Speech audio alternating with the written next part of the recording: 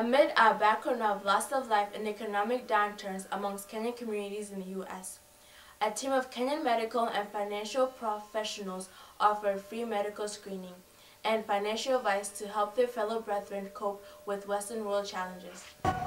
The one-day seminar held at the St. Paul Community Church in Lawrence, Mass. Attracted a diverse cross-section of personalities. Some crawled to the hall while others simply climbed up the stairs. It all started with tranquility as the angelic voices filled the hall with aura of music.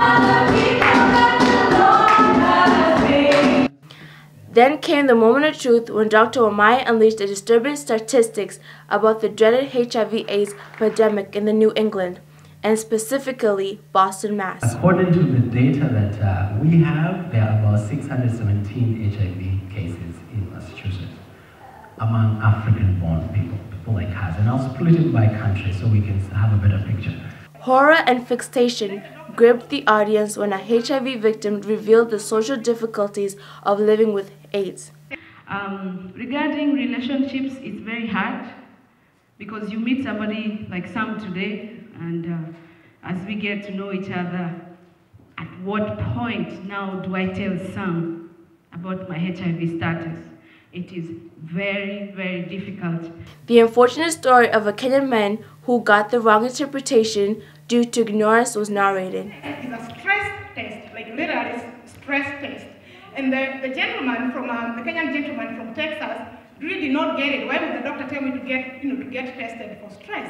Because he felt like I really do not have stress. But alongside the medic, the financial guru struck a lighter chord as he threw some light to the congregation to help them make informed choices in financial matters. Carry the mentality that we had back in Africa. So when we came to America, our financial awareness never changed, but they don't know how their money can work for them so that they can have more opportunities.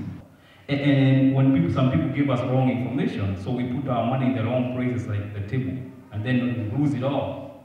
Then came the moment of truth, when the attendants queued to be screened. Kuwa tested, but for blood sugar I don't test myself.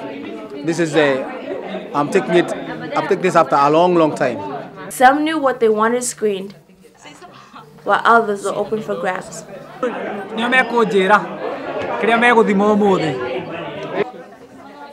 The joy and vibrancy was eminent for the ones whose results were favorable. Yeah, I'm good. I'm healthy. I feel good. A quick survey revealed that many benefited from the seminar, medically and financially. Well, it's worth taking the risk and putting some money in your account, because later on you find out you get an interest rate which is like almost more than 100,000. I've learned that it's very deadly in Kenya and it's spreading. Yeah, it's gonna make me more cautious and more protective of it. Dr. Stewart, a frequent visitor to Kenya, urged Kenyans to drop the bad feeding habits that have been adapted from the West, as well as the one that worked in Kenya but can no longer work in America. Now, as you come from one culture to another, you bring with you actually some healthy habits. Volunteers were screened for conditions such as diabetes and hypertension, among others. The event was organized by the Kenya Christian Fellowship in America, KCFA.